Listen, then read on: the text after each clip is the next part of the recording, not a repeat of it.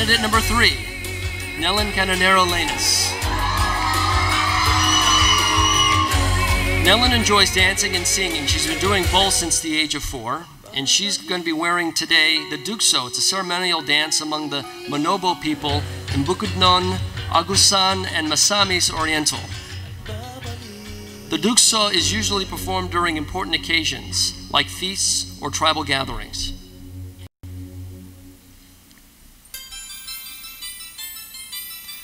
Other occasions that call for the performance of the dugso are festivities connected to abundant harvest, the birth of a male heir, or victory in war.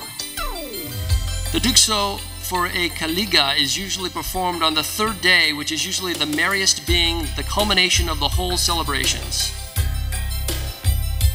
for feasts. Nellen is wearing an imitation of a rooster skirting, a hen in a love play. She's wearing a colorful feathered headdress, striped costume, and anklet bells that signify performers that step rhythmically around a bamboo arch decorated with newly gathered rice stalks and corn. The movements, of course, emphasized by the tinkling of the bells from the anklets.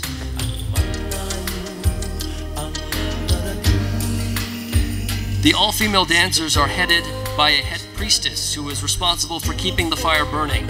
The smoke is said to carry their message of thanksgivings to their gods. It's also believed to carry prayers to the dwelling, intense devotion and love.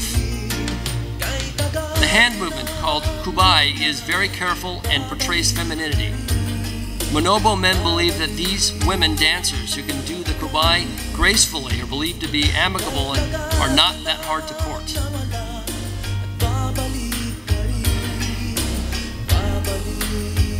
Senelo Selo is a playful portrayal of a woman's fickleness or indecisions. Ladies and gentlemen, candidate number 3, Nellen Cananero-Lanis.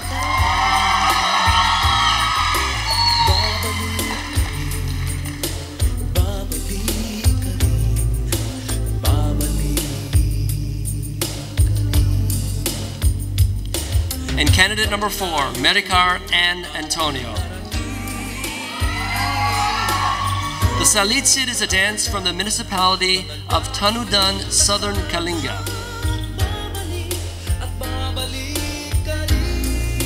It is performed after the rituals and ceremonies of the Kopia di Mongasawa, where the bride and the groom are asked to perform it also during the Bodong or Puldon Peace Pact. All the members of the contracting tribes perform it as well.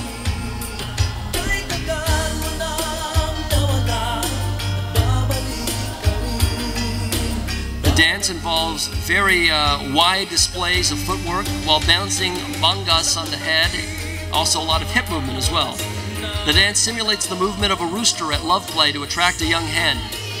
The alap is a woven kalinga cloth or wraparound skirt used by the bride and groom in performing the dance. It's offered during the dance and signifies the true affection of the suitor. As the man accepts the alap of the girl, which is placed on top of his, he folds them together to signify their oneness and the man's responsibility to protect his new bride.